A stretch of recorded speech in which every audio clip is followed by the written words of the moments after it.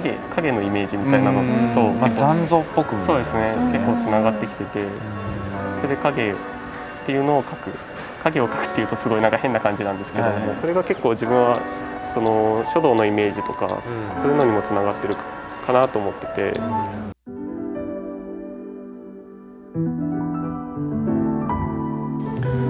ピックアップアーティスト in 京都、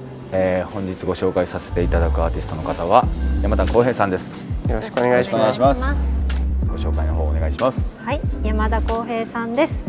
この展覧会への山田さんの推薦者は実は名和康平さんなんですね。なので名和さんの推薦文を紹介文とさせていただきます。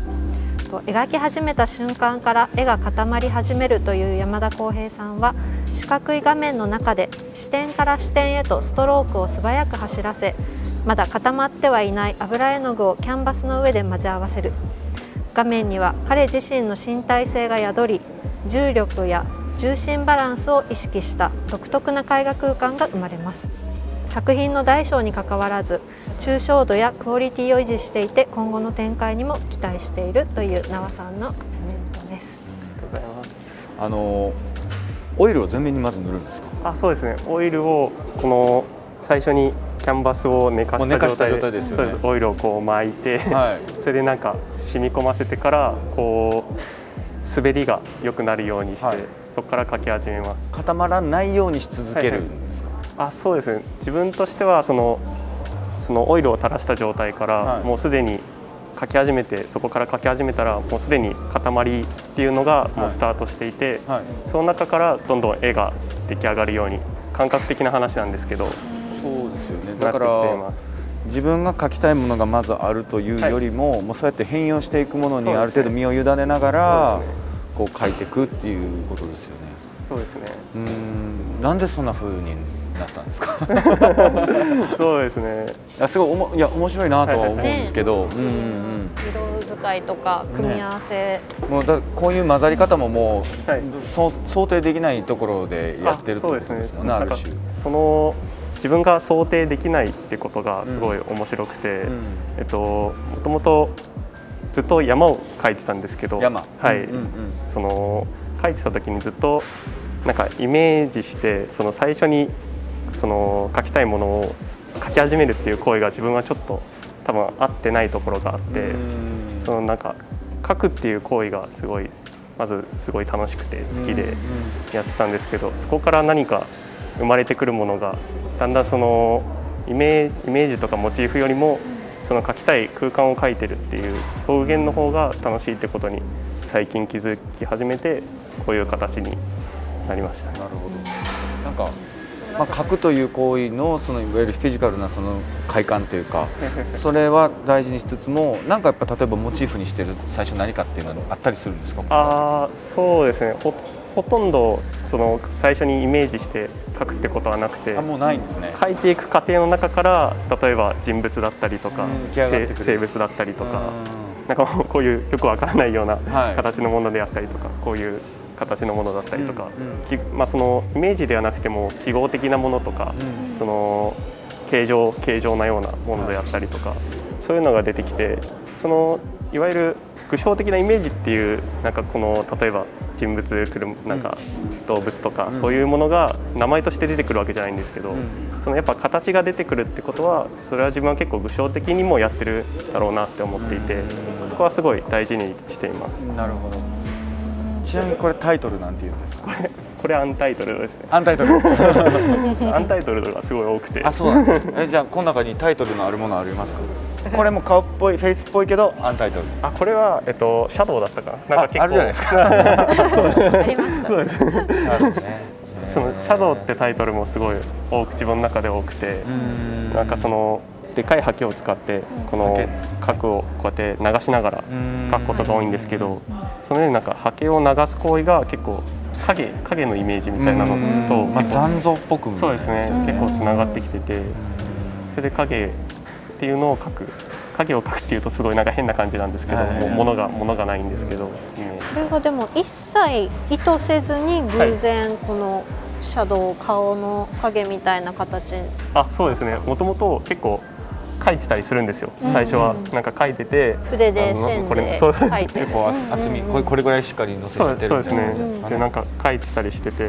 でもなんか違うなと思ってこう消したりしてるうちに、なんかこの色が綺麗だ、色味がこうバチって明るいわけじゃないですけど、なんか色味が綺麗だなって思ったりして、でここにこう黒い線をスッて入れたら、あ、絵ができたなみたいな。ここまでだってなった。この絵とかもそういう感覚があって、ここにタッチを入れたら、あ、なんか面白い。ここが最後。あ、そうです。ここからの最後。なんか終わったなみたいな。そうかそうか、そう確かにこう難しいですもんね。どこで終えるのかってこう絵の具をバーッと垂らしたりすると、自分はなんか止めるところをすごい意識していて、どこで止めるかみたいなのは、そうですよね。そうなりますよね、絶対これね。そうですね。それが結構自分はその書道のイメージとか、そういうのにもつながってるかなと思ってて、なんかその始まりと終わりみたいな、スタートとエンドみたいなところはすごい大事にしています。ただまあその書道で言ったら、まあ一応文字があるじゃないですか。だからまあ文字の書き切りが一応終わりだから、その入り口出口をしっかり整えるっていうことだと思うんですけど、これの場合はまあ入り口はそのオイルを塗るっていうところだと思うんですけど、その出口はもう本当にもう山田さんのそのセンスでっていうか、ここっていうのを自分で直感的に拾うしかないわけで。そうですね。そのポイントなんかありますか？この絵はここを最後グッて拾ったら終わったんですけど、やってる途中でそうですね、飽きたって感じ。そうです。なんかふんわり終わったなみたいな感じじゃなくて、終わったっていう断定で、もう断定できる瞬間が来るんですね。はい。そしたら自分はそこで絵が終わるんですけど、そのなんでそこで自分でも断定できるんだろうっていうのは正直あんまり自分でもあんまり分かってなくて、生まれてこの形使ってきたものでしかないっていう感覚値ですね。じゃあ例えばこれとかだとどれぐらいかけたんですか？その終わりがやっぱ見えない状況で描いてると、いくらでも時間がかかってしまってもおかしくないから。でもこれは3時間か4時間ぐらいで。そうなんですね。ずいぶん早いですね、筆が。すごいことですね。大体どの絵も1日ぐらいで描いてて、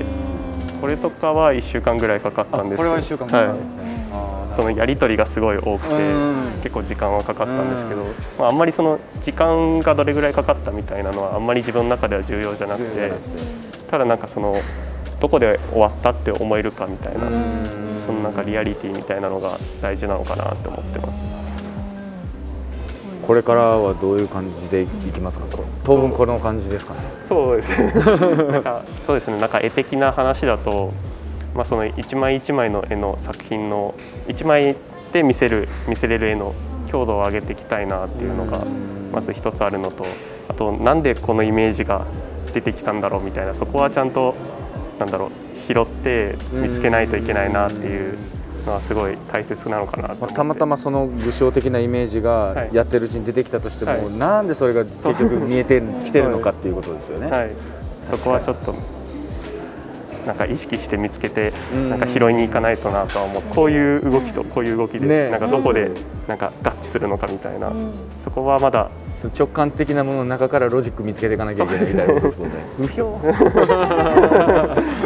そこでもし合わさっちゃったらなんか逆につまんないのかもしれないんですけど、なんかそのバランスがすごい、その辺はまたこうぶつかったらまた離れたくなるかもしれないしみたいな。じゃあその攻防が当分続くのかな。作品を通して見えるかもしれないですね。そうですね。そのね、葛藤というか葛藤の流れみたいなもの探しているポイントが楽しみですね。それは。